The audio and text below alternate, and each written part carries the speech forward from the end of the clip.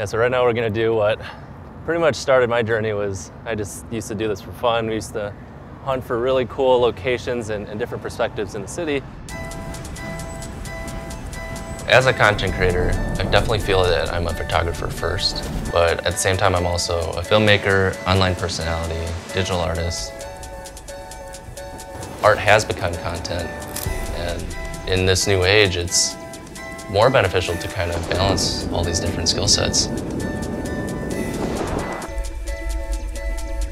You want me looking in the camera? Okay. All right, 3, 2, 1.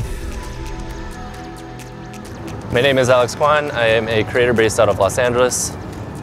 I am back in my hometown of Chicago. The plan for today is that there really is no plan. We're gonna run around to some of my old stomping grounds, my favorite spots here in the city, and just see what we can get.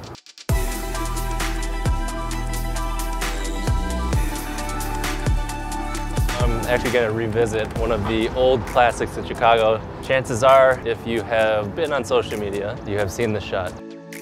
We're actually going to go up into this just innocent looking parking garage. Yeah, so this is one of the most rewarding parts about urban photography, is that everyday locations like a random looking parking garage can turn into something really, really neat. Oh, see, look, someone put up one of our stickers. Kind of a little bit of the culture. This, we'll just lean out, perfect timing. We got a train. I'm actually going to get a really cool shot here.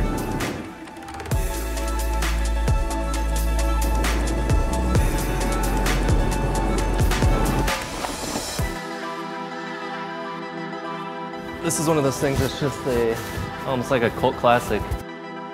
Yeah, so that was the Reflection Garage, Chicago classic. Okay, so I'm looking for the next spot. What I found is that a lot of my best work has come from just kind of unexpected situations. So that's kind of what we're gonna do today. It's just kind of like go with the flow. Ooh, these flowers look really nice. It's gonna go run over here. Tulip season in Chicago is this thing. It's always kind of been like a photographic event. And for some reason, every year I've just missed it. I really want to get up here without trampling these things. I'm gonna try my best to not destroy these flowers. We've got great light, all these colors, and I think that a yellow cab would just make the shot complete. It's a game of patience now. There we go. Cab's leading the way. We got a clear street ahead of us. And I'm finally gonna get the shot. Yeah, look at that. A little slow shutter with the cab, a little traffic moving by, and then the tulips are all still. A pretty iconic part of the city. I miss doing this. I haven't done like slow shutter stuff in a long time. Right now I'm thinking about heading to a classic, which is the S-curve in Chicago, to photograph the L train. So we'll head over there, we'll see what we can get. The beauty of Chicago is that it's really compact. All these spots are within a really small distance from each other. Here we are in another obscure looking parking lot, but once you see the shot, you'll understand. Right now we're waiting for, there it is, the classic shot right here in Chicago. It's always a little bit better when the tail end whips around, because then it's almost the train is the subject, right? And that's always the beautiful thing about Chicago, is that with the trains and kind of like how the city moves, it's almost got its own little personality. Yeah, there's one coming right now. Boom. Nailed it. Looks great.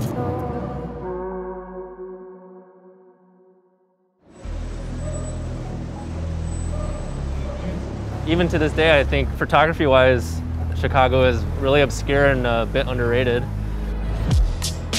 Especially when I first started, that's what got me into it. It was just exploring every single nook and cranny of the urban landscape. There's always, it felt like something new to discover. I always kind of view Chicago as that place that I keep kind of really close to my heart.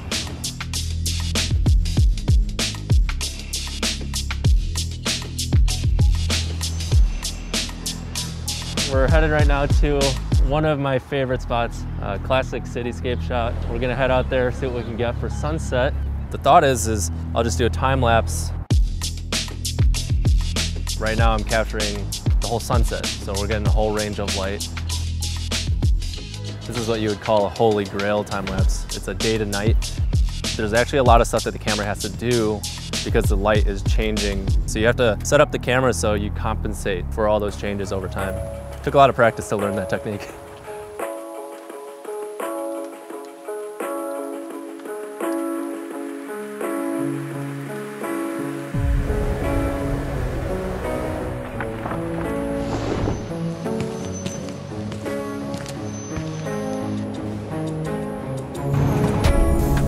One of the things I just love about urban photography is you really look for like lines and symmetry.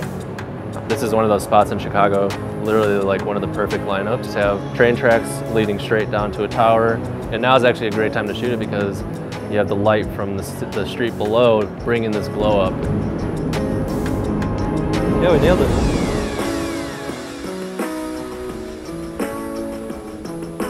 The city of Chicago, aside from being, the place that I grew up and started photography in, it's always kind of given us the freedom just to kind of like run around.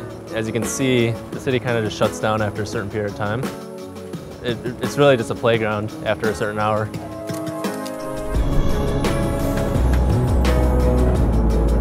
It's coming! It's coming!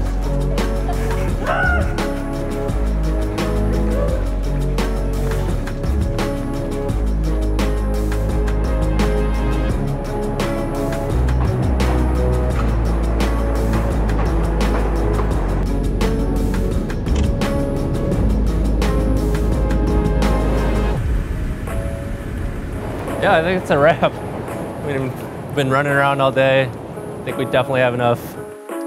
It was really cool to just kind of do this again, to be back kind of in like my element. No pressure, no deadlines, no work. It's just finding the joy and like fun in it again. And so yeah, that's a wrap. Let's cut it there. Let's go at it.